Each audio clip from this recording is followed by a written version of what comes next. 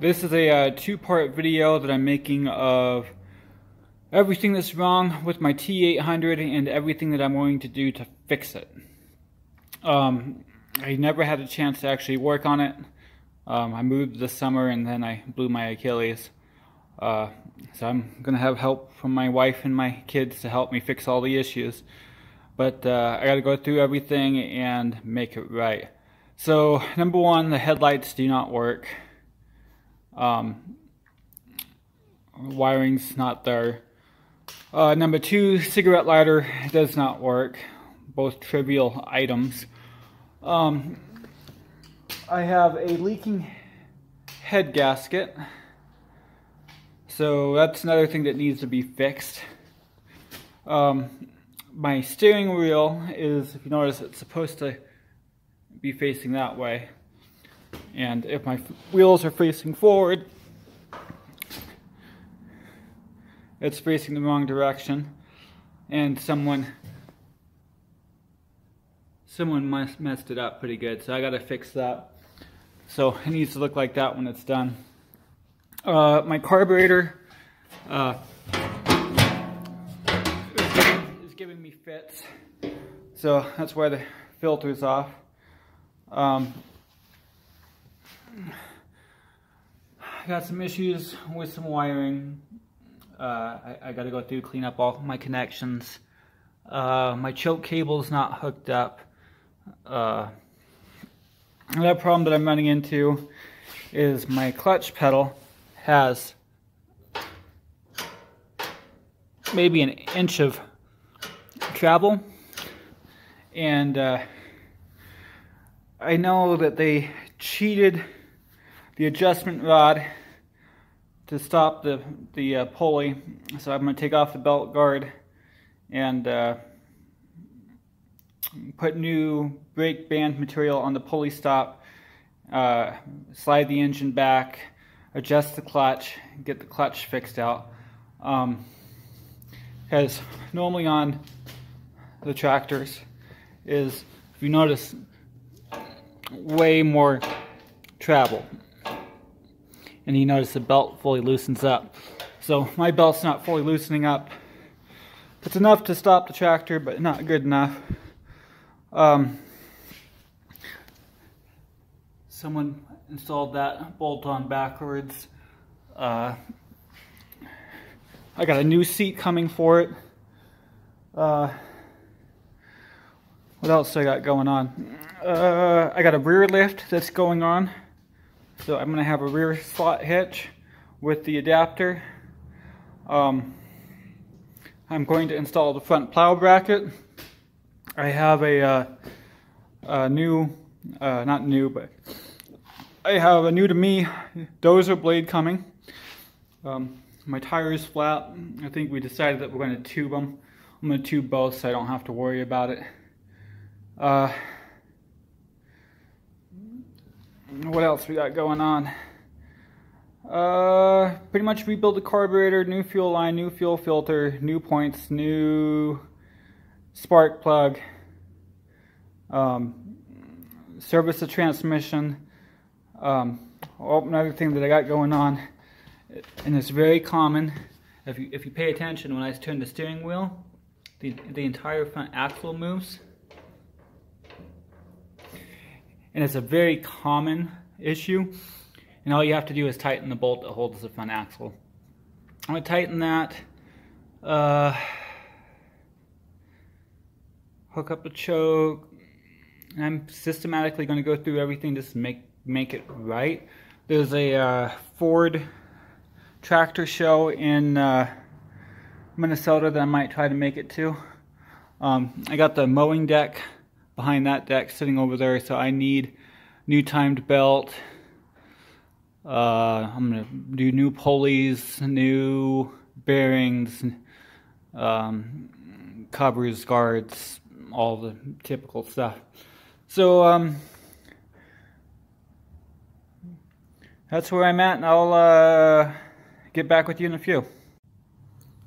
Okay, we got the head removed.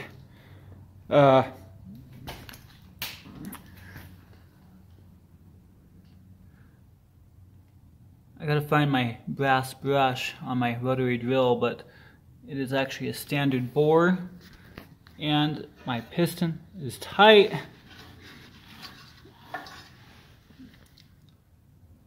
And my bore is good, no scratches, no grooves, no nothing. So that's in good shape. I got some carbon that needs to be cleaned, that's why I need my brush. I have one of those shrink solder connections, so I did that for my headlights. My headlights are now wired in and working. This is my head gasket, and let's see,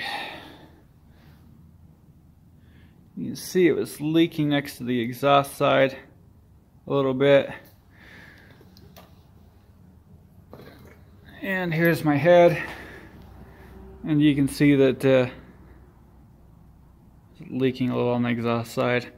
So I'm gonna flatten it, clean it, and install the head. Okay, I have the carburetor pulled apart. This was not the original carb. It was painted red. Probably came off of Jacobsen. The bowl has no pitting. A couple of dents. Not that big a deal. So I'm going to put this in my little soaking bath. My float, you don't hear any water in it, and my float's in really good shape, so that's just going to get polished. This is my idle. That's going to get cleaned and polished. That's my spring for that. This is my high speed.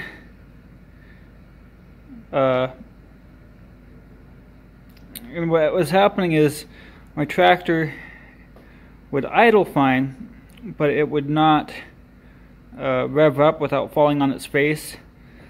And the easy way to check if you have issues, and it's really gross, is you're going to notice that, let's see if I can, there is holes right at the bottom.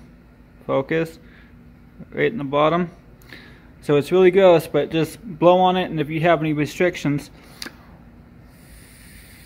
and mine's not completely clear, I'm having issues. So I know that I have a blockage. So I'm going to take this and throw this into here.